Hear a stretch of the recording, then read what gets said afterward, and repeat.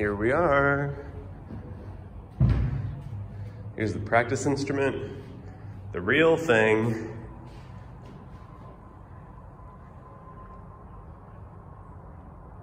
Once you go up that, there's another one to go up to get to the real instrument.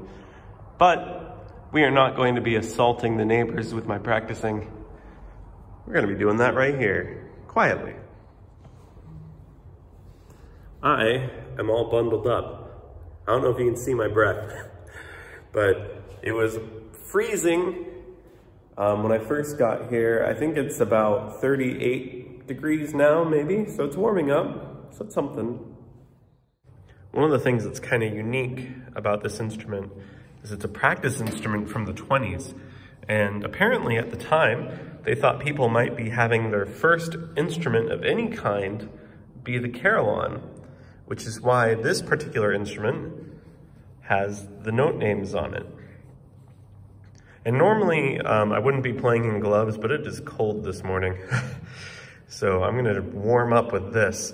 George Frideric Handel wrote a bunch of pieces called musical clock pieces. This one is from the second set, and it's the first one of that set. This particular instrument tends to scream a little bit once you get up here on the high G and A, and it tends to not want to go on this B over here.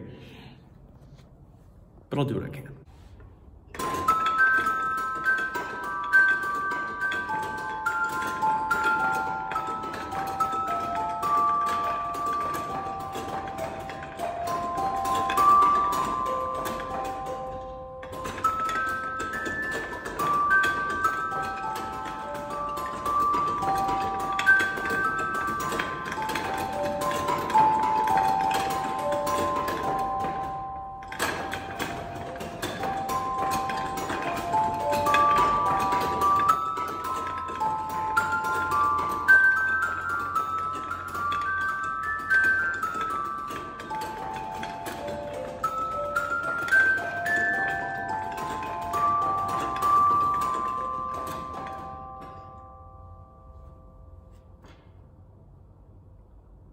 Kind of clunked on that last note. Let me try the last arpeggio again.